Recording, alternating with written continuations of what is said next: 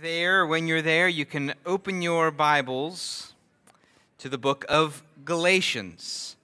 Galatians, if you are wondering if you've gone through some sort of time warp, I thought we were just hitting chapter 3 in Philippians. What happened over the last week? Did you give up?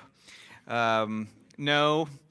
One of our practices as a church, if you're new with us over the years, has been to occasionally look at an overview of a large section of Scripture, a survey message, we might call it. Scripture is both incredibly broad and infinitely deep, and we want over the life of our church to get a sense of that scope. So, for example, right now we are studying Philippians as a church in an in-depth way, looking at just a few verses at a time.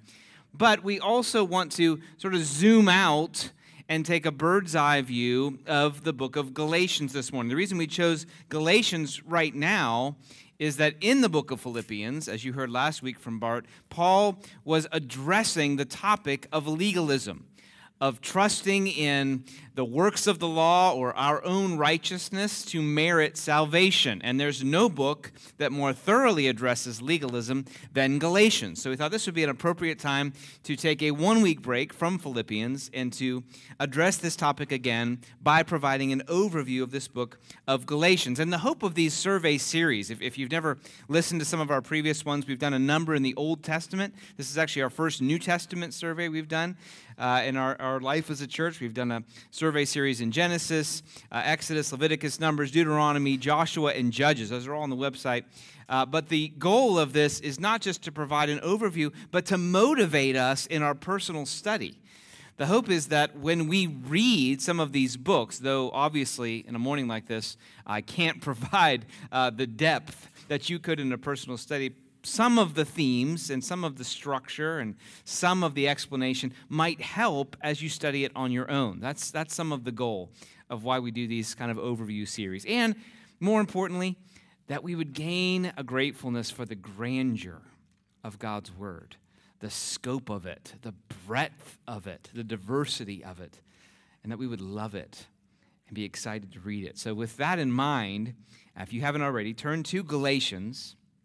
I'm going to read just the first, 10 verses, and we'll pick up a number of other verses as I work my way through the sermon. But just for now, let's begin by reading the first 10, and then we'll dive in to explain this glorious book this morning. Galatians chapter 1, verse 1. Paul, an apostle, not from men, nor through man, but through Jesus Christ, and God the Father, who raised him from the dead, and all the brothers who are with me, to the churches of Galatia. Grace to you and peace from God our Father and the Lord Jesus Christ, who gave himself for our sins, to deliver us from the present evil age, according to the will of our God and Father, to whom be the glory forever and ever. Amen. I am astonished that you are so quickly deserting him who called you in the grace of Christ and are turning to a different gospel. Not that there is another one, but there are some who trouble you and want to distort the gospel of Christ.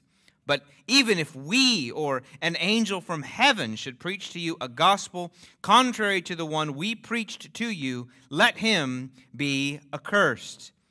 As we have said before, so now I say again, if anyone is preaching to you a gospel contrary to the one you received, let him be accursed. For am I now seeking the approval of man or of God? Or am I trying to please man? If I were still trying to please man, I would not be a servant of Christ. May the Lord bless the preaching of his word. Right now, in our home, before bedtime, I'm reading my older boys, The Pilgrim's Progress. I'm sure you've heard me reference it in other messages. It's a wonderful allegory of the Christian life. And if you haven't read it, I would strongly encourage you to read it. It's wonderfully edifying. And in one of the moments, the main character, whose name is intentionally Christian, as he walks on his way towards the road of salvation and away from the city of destruction and condemnation because of his burden for his sin, he meets a man named the worldly wise man.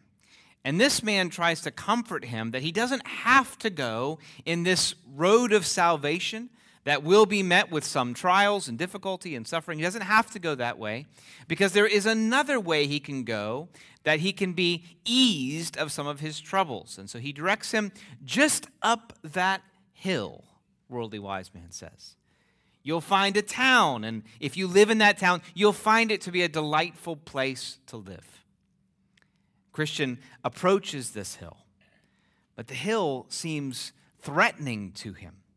He looks up and he sees how dangerous it seems to be to climb this hill, and he notices there's an overhanging cliff that at any moment seems like it might fall down on his head. He notices even fire coming from the hill. He notices there's a sense of danger and almost wrath pouring out of this hill, and he wonders what he should do. He feels helpless and hopeless. And then down through the fields, the man who first met him, named Evangelist, comes to him again and says, Christian, what are you doing here? This is not the way of salvation. For John Bunyan, who wrote this allegory, that hill represented the attempt to earn your salvation by the works of the law. Attempting to look at some of God's Old Testament laws and see them as a ladder by which we could climb our way to God. And in the allegory, a Christian is rebuked sternly by this evangelist. Say, this is not the way of grace. This is not God's way of salvation. You cannot be saved by attempting to climb up that hill. This is the way of destruction. I think Bunyan was attempting to allegorize essentially what takes place in Galatians, where Paul comes like Evangelist does to Christian, and he appeals to these Galatian churches. What are you doing? There is no way to be made right with God by the works of the law. You are turning away from the gospel of grace. There is no partnership between the works of the law and the gospel of grace. You cannot climb that mountain. It will crush you. There is no end there but condemnation and death. That's what Paul's trying to say. The central theme of Galatians, we might say, is we must hope in Christ and Christ alone for our righteousness before God. We must hope in Christ and Christ alone for our righteousness before God. And that alone is very significant because in these churches of Galatia, people were not saying that Christ was not important or even that he was not the Messiah. They were simply saying that Christ was insufficient for salvation unless one also kept the works of the Old Testament law. They were infiltrating the church. They were attempting to persuade these Gentile believers who had come to faith when Paul planted the churches in this area by believing in Jesus. They were persuading them, yes, that's very good, but it's not enough. You must obey the works of the law, particularly the covenant rite of circumcision that all of the Jewish nation had always followed as a way of marking out their dedication to the Lord. They're saying, you must be circumcised, you must do these works of the law, or you are not truly belonging to the Lord Jesus. Well, Paul gets a report that his young, infant even churches have been persuaded by some of this teaching. They're being influenced, they're being affected. And so he writes to protect and warn and to confront them. It's a stern letter, but it's the kind of sternness that a parent has with a child who is about to do something to their own harm and neglect something that is for their good. It's the way a father speaks to a child who's choosing a terrible course of action that will harm him and inviting him to come back to a delightful course of action that will bless him. This isn't the annoyed father who's frustrated that his child has interrupted his day. This is the father who genuinely loves his children and doesn't want them to be harmed and calls them away from something damaging and to something life-giving. That's Paul to these loved churches in Galatia. Just for the sake of understanding this letter, I'm going to break it into three sort of loose categories, all right? This is a very basic structure of Galatians. You could obviously break it in much more complexly than this, but this will give you a basic idea. Galatians basically follows three main themes, one after the other. The first is the source of the gospel. Paul's at great pains to point that out. And then it's the gospel and the law, and he deals with how the gospel relates to the law, especially the law of the Old Testament. And then he concludes the letter talking about the gospel and godliness. So if you want a basic structure of Galatians, that's it. The source of the gospel and the law, that's the lengthiest section, and then the gospel and godliness. And all of this is designed to motivate the Galatians, trust in Christ and Christ alone for your righteousness before God. And then he teases out the implications. So let's dive in, first of all, into this idea of the source of the gospel. The source of the gospel. Paul starts out this letter by reminding the Galatians of who he is, that he is an apostle from God and not from man. You notice that in verse 1. So right from the opening verse, Paul sends a salvo across the bow of this Galatian church. I am not giving you a man-made gospel because I am not a man-made apostle. Apparently, these opponents were trying to denigrate Paul and thereby denigrate his message, and Paul starts off right away declaring, no, my commissioning as an apostle was directly from the risen Jesus Christ. He goes on in barely disguised points in verses 3 and following to point out that Jesus gave himself for our sins. He's going to pick that up later as he progresses through the letter. And then he launches in verse 6 this remarkable paragraph expressing his astonishment that you are deserting him who called you in the grace of Christ. Paul could not be more stark in this opening paragraph. And it's very helpful to appreciate how unusual this is for Paul. Almost every other letter that Paul writes, verse 6 would say something like, I thank my God in all my remembrance of you. Or, blessed be the God and Father of our Lord Jesus Christ. Or, I am so grateful to hear that your faith is being proclaimed and known in all the world and that you're growing in Christ. Some kind of gratefulness or celebration of the blessings they have in Christ would almost without fail be in verse 6. So Paul's astonishment right at the outset of this letter is making a stern and remarkable point about the importance of the danger of legalism. Trusting something other than Christ to save you, or adding something to Christ as the basis for your salvation. That's what legalism is. And that's what Paul's saying is taking place in this church. And he dispenses from his ordinary thankfulness to get right to that point because of how important it is. P.T. O'Brien says this about the unusual nature of this opening from Paul. He says, because the Galatians have departed from the gospel of Christ, there can be no thanksgiving. Instead, a curse is pronounced on anyone who brings another message. That's how seriously Paul takes this topic.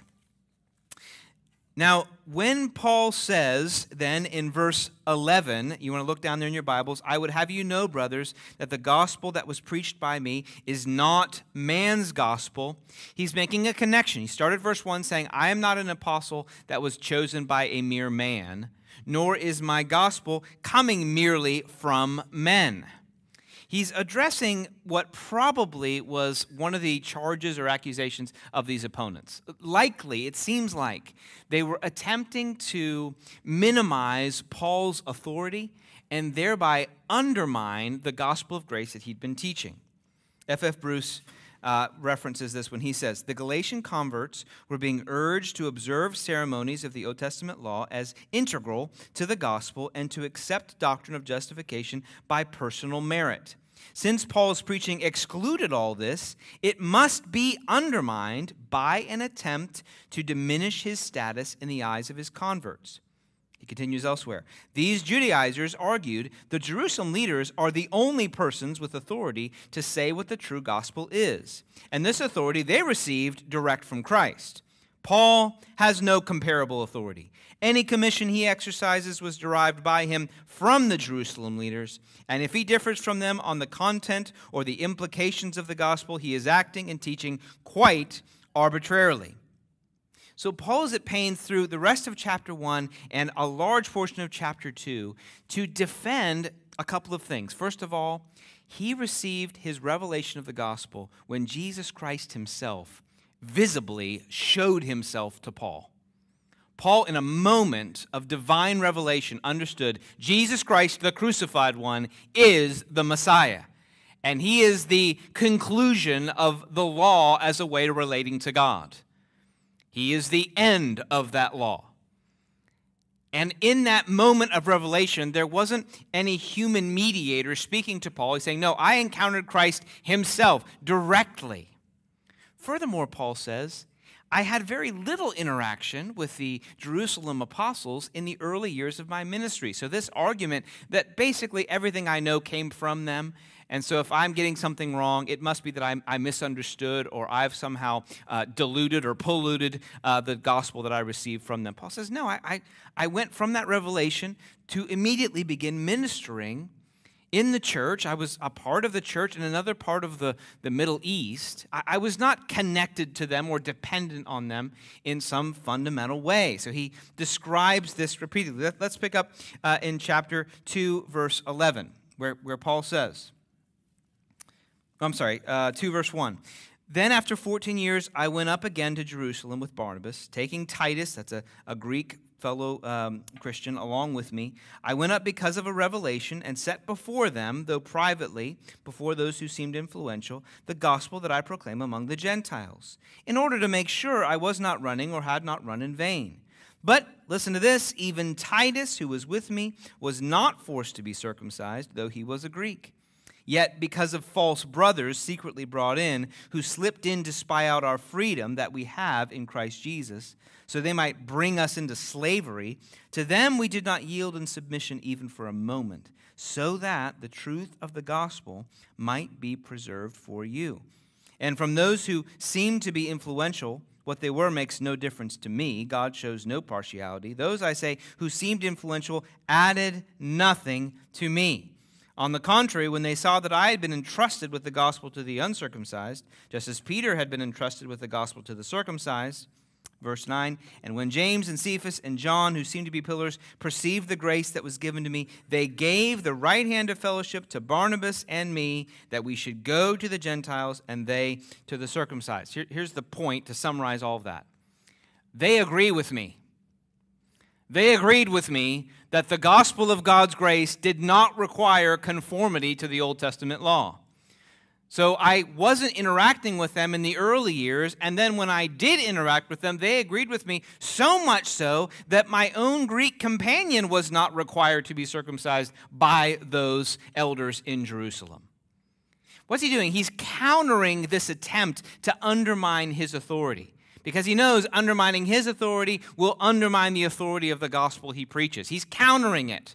And so that's what he does throughout the remainder of chapter 2. So much so that then in the beginning of, if you turn your page, in verse 11, it says that when Cephas, that's Peter, came to Antioch, Paul opposed him to his face because he stood condemned.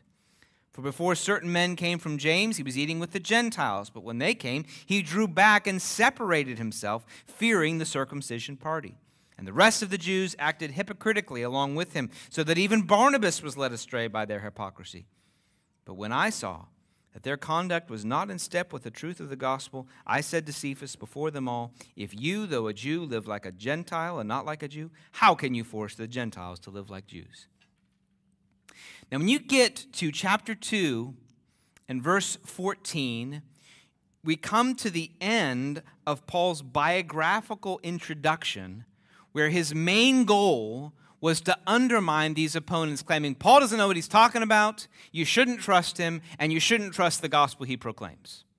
Paul says, God is the source of the gospel of grace that I have proclaimed. And if you reject this gospel, you reject God himself. If you claim to cling to legalism or works to earn your way to heaven, you are actually going to be cursed. That's how serious this is. Paul says not only are you to be resisted if you believe that, even Peter himself, when he attempted to go out of step with this gospel, was rebuked publicly because of how serious this was. Now, this is incredibly valuable for us because Paul is saying emphatically, the gospel of God's grace and not of works for righteousness before God was commissioned by, endorsed by, and proclaimed from Christ himself to those who accurately represent him. This is good news for the church. It means that the gospel of grace, which no human would dare to believe, is God's own gospel. The gospel of grace and not works is God's own gospel, commissioned directly from him. And no one, not even representatives from the church of Jerusalem itself, can contradict that gospel and be right before God. God is the source of the gospel of grace. And God will oppose anyone who dares claim that that gospel is insufficient. That's why I think Paul brings this overwhelmingly unusual correction to anyone who teaches differently in chapter 1. F.F. Bruce helps explain, if the law was still in force as the way of salvation and life, the Messianic age had not yet dawned, and Jesus accordingly was not the Messiah. In that case, Jesus had been rightly convicted and sentenced because his Messianic claims were false. Any teaching which logically led to such a conclusion was, for Paul, self-evidently perverse. And anyone who implied by such teaching that Jesus was anathema was himself anathema. Cursed. Paul says there is no middle ground here.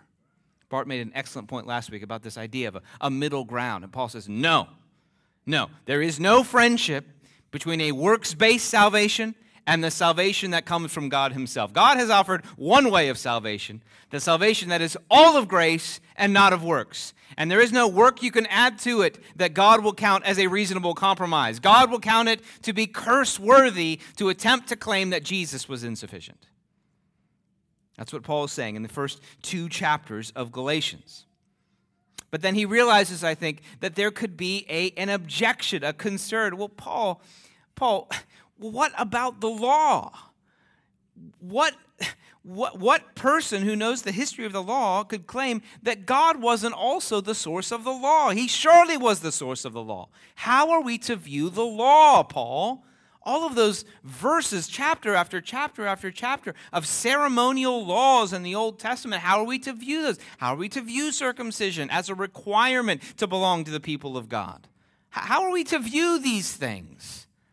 So the next lengthy chapter of Galatians, you might summarize the gospel and the law. The gospel and the law. Paul goes through a number of points. I'm just going to summarize 6 of them very briefly. They'll be on the screen. You can just read them and study them on your own, okay? 6 points. He just progresses through these. It's a tour de force for how the law should be rightly viewed by the Christian.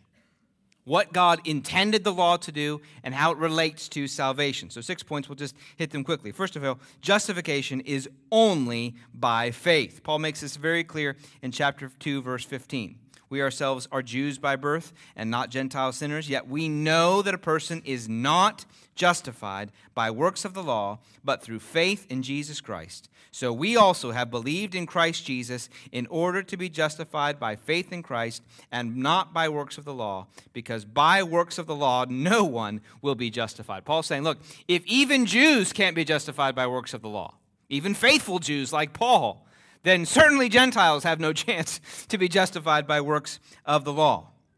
There is no righteousness before God that can be created by an individual doing works, even of God's law, let alone their own manufactured religion. Justification is only by faith. This central paragraph, verses 15 and following, it almost is like a mountaintop in the middle of Galatians to proclaim Paul's made point very clearly.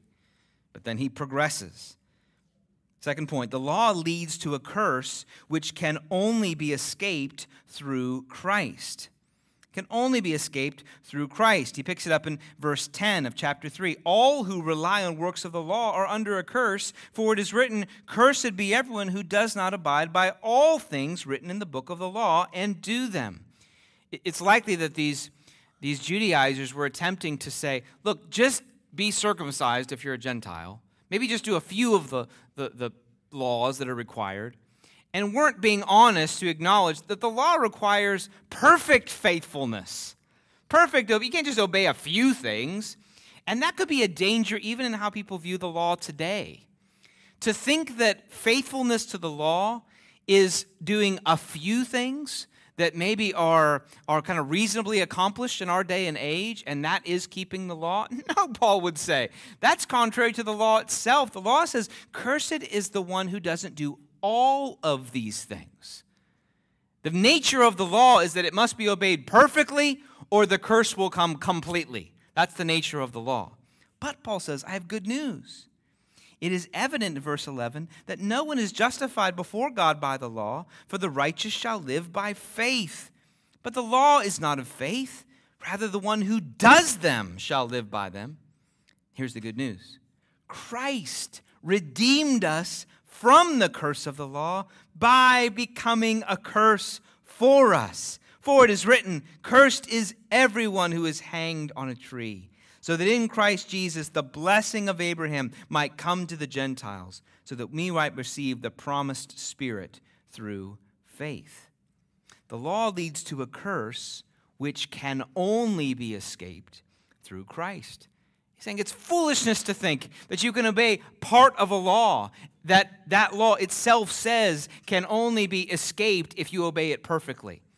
What kind of foolishness, what kind of lying teaching is this, Paul says? No, the only escape from the curse of disobedience is Christ himself, who suffers in the place of one who is under God's judgment. Third part about the law. The promise of faith preceded the law. Here's maybe an unexpected argument from Paul. He describes it briefly in 3:7. Know then, it is those of faith who are the sons of Abraham. The scripture, foreseeing that God would justify the Gentiles by faith, preached the gospel beforehand to Abraham, saying, "In you shall all the nations be blessed." So then those who are of faith are blessed, along with Abraham, the man of faith. Picks it up again in 3:16. The promises were made to Abraham and to his offspring. It does not say, "and to offsprings," referring to many, but referring to one, "and to your offspring, who is Christ." This is what I mean. The law, which came 430 years afterward, does not annul a covenant previously ratified by God, so as to make the promise void. For if the inheritance comes by the law, it no longer comes by promise, but God gave it to Abraham by promise. He's using their own Bible against them. He's saying that if you remember your own Bible, the Bible makes it abundantly clear that God brought righteousness to Abraham by a faith in him and not by keeping the works of the law. Remarkable. He says the law preceded, the promise of faith preceded even the giving of the law. It came before it. The law must have a different purpose than salvation because the gift of faith came before the law. Section 4, the law was never meant to save us, but to prepare us for salvation. Verse 23 says that before faith came, we were held captive under the law. In chapter 4, verse 1, he says, we were like an underage child. Though he's destined to receive an inheritance, for a time he's more like a slave, completely under the direction of a guardian called the law. Paul says we had no independence. We were under the authority of the law, but that law was never meant to be our guardian forever, just like a child is never meant to act like a child forever. How absurd for a grown person to want to give up all of their adult privileges, to have all of their accounts frozen, to have their driver's license taken away, their independence removed, and placed back in the constraints of childhood again. No, says Paul, this was never God's intention. The external restraints of the law were meant to guard God's people until the moment that they came of age and their inheritance in Christ was revealed. So Paul says in verse 5 and 6, Because you are sons, God has sent the Spirit of his Son into our hearts, crying, Abba, Father. So you are no longer a slave, but a son. And if a son, then an heir through God. 5, the law endorses justification by faith. Paul, in the second half of chapter 4, he gives a lengthy analogy from the Old Testament about how Abraham, being told he was going to have an abundance of children, chose, rather than trusting God, to attempt to accomplish the goal naturally by uniting with Hagar, this slave. But he says, you'll remember that in that union, there was no promise given ultimately. The promise of a great inheritance was not given to the sons of Hagar. It was given to the son who came miraculously by the gift of God, Sarah in her old age. Paul says this is like an allegory of those who try to accomplish God's inheritance in their own works and those who simply receive it by faith. It's analogous of that. So he uses this to point out, look, the law itself makes clear you cannot create God's gift through your own works, through your own effort, through human strength. Just as Abraham could not create the child of promise through his own strength, God would have none of it. No, the inheritance will come by gift or not at all. Finally, he gets to his conclusion. Do not submit to the law for justification. Do not submit to the law for justification. Chapter 5, verse 1. For freedom Christ has set us free. Stand firm, therefore, and do not submit again to a yoke of slavery. I, Paul, say to you that if you accept circumcision, Christ will be of no advantage to you. I testify again to every man who accepts circumcision that he is obliged to keep the whole law. You are severed from Christ. You who would be justified by the law, you have fallen away from grace. Now, important point to make. Paul is not concerned with the practicality, like circumcision or eating a certain kind of meat or not eating a certain kind of meat. He's not concerned with these actions per se. He's concerned with them as an act attempting to justify someone before God.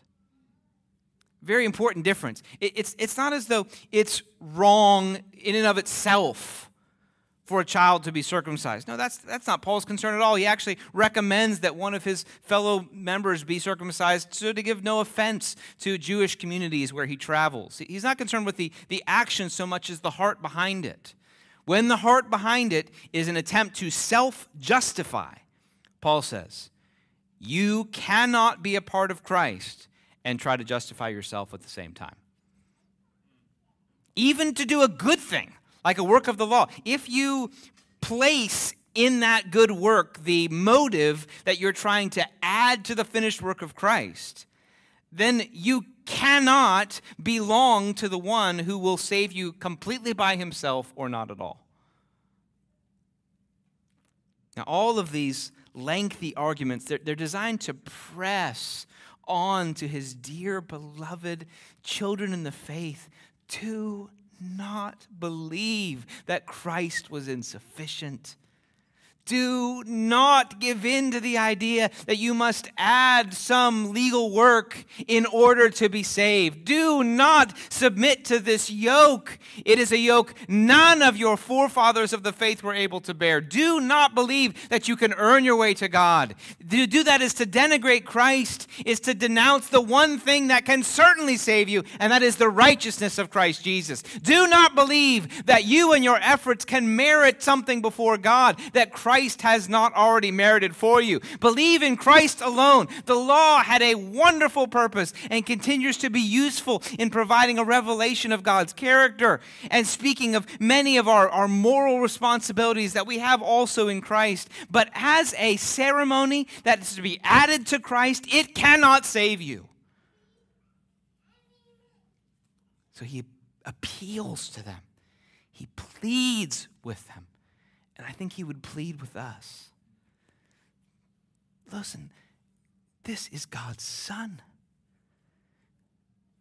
Do not dare to believe that anything can be added to him as necessary for your salvation.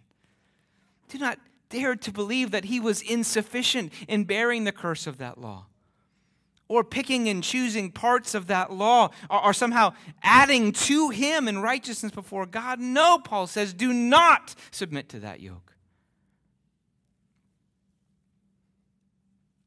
This lengthy teaching, it's punctuated by these personal appeals, expressions of concern and anguish, all designed to reveal that the gospel of grace through faith is the gospel revealed in the very law that these false teachers are promoting.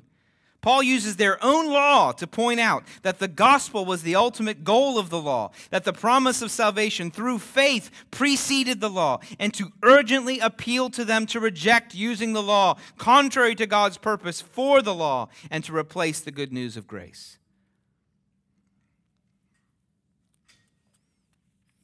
But Paul's not done yet.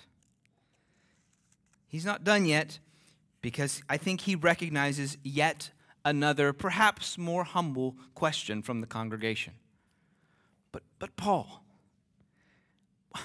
what about godliness? Without the law, the Gentiles, surely they're just going to give in to their same pagan ways. Surely that can't be right, Paul. Surely that must be wrong. Surely it can't be the case that just believing in Jesus means you can go sin boldly and act just like the world. Surely not, Paul. Commentator Richard Longnecker makes this point very well. He says, on a practical basis, the opponents in Galatia must have included in their message an emphasis on the Jewish law as divinely appointed as a way to check libertinism within the church, having too much liberty to sin, I think is the basic definition of that word. Paul's emphasis on the pedagogical function of the law coming to an end with Christ and living in the direction of the Spirit as opposed to life directed by the law as the antidote to libertinism suggests that not only do the opponents argue circumcision as a prerequisite for being fully accepted to God, but also that they asserted that life lived under the Torah, which meant for them a Jewish lifestyle, was the only way to bring the excesses of the flesh into line.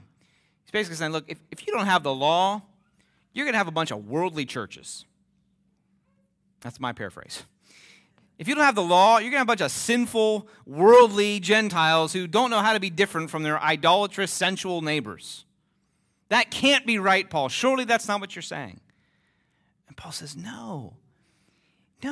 But the law does not externally constrain the church.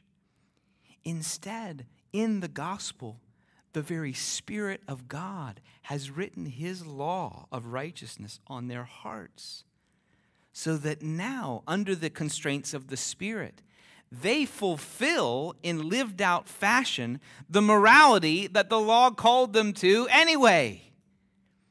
Let me show you the miracle of God's purpose in the gospel. The external ceremonies of the law were concluded in Christ. They were a temporary provision to guard God's people until Christ came. But it's not as though God stopped caring about godliness. No, rather, He planted Himself in their hearts so that they would now do and be the very morality that God called them to with the external law. So we have, for example, as we look down in verse 13, you were called to freedom, brothers, only do not use your freedom as an opportunity for the flesh, but through love serve one another. For the whole law is fulfilled in one word, you shall love your neighbor as yourself. Incredibly, the book which absolutely denounces using the works of the law to merit salvation also has some of the strongest language requiring godliness from the people of God. Let me say it again. The book of the Bible that has some of the strongest language denouncing legalism also has some of the strongest language calling the people of God to godliness as the result of their belief in Jesus. If we read chapter 5, verse 16, Paul says very clearly, I say walk by the Spirit, and you will not gratify the desires of the flesh. For the desires of the flesh are against the Spirit, and the desires of the Spirit are against the flesh. These are opposed to each other to keep you from doing the things you want to do. But if you are led by the Spirit, you are not under the law.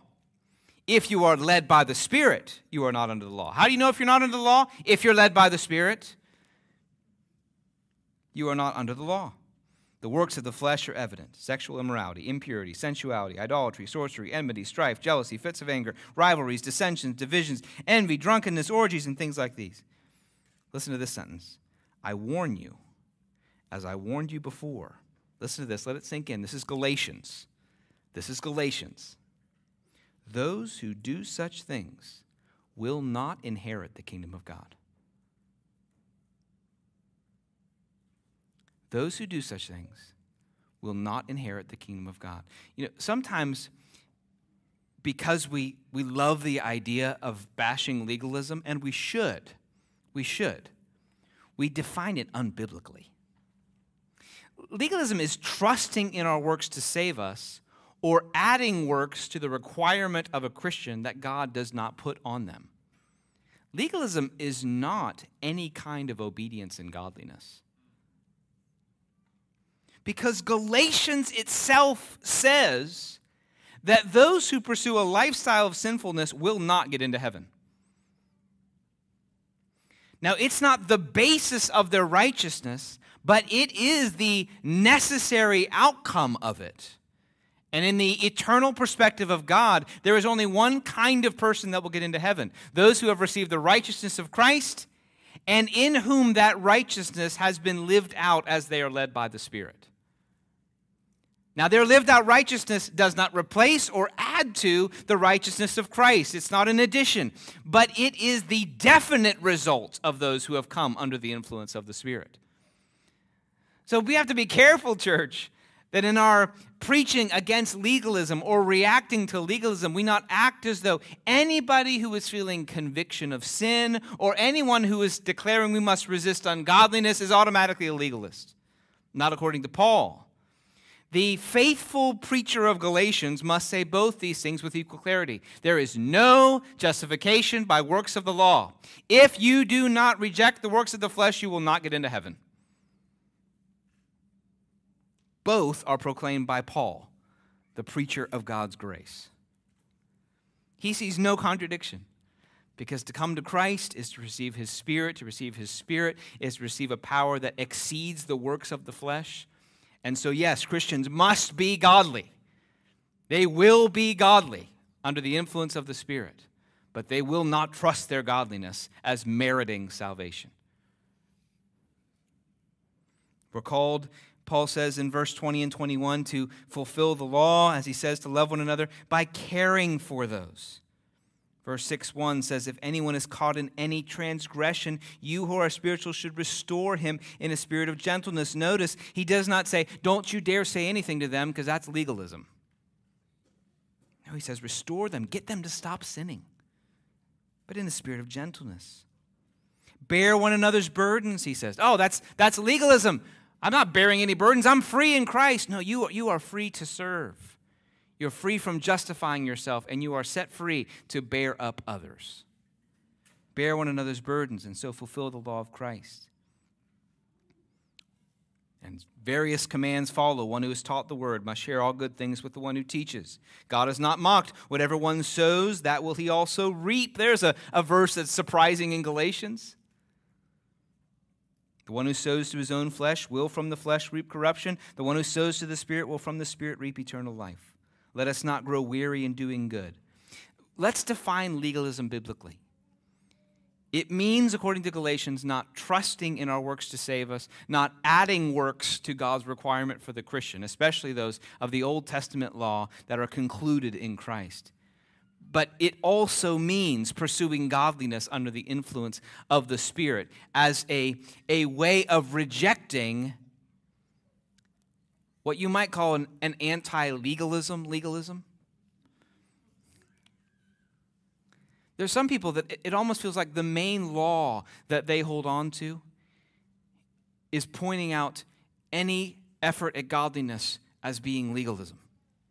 And they seem more bound by that than any Old Testament law that was ever binding on the people of God.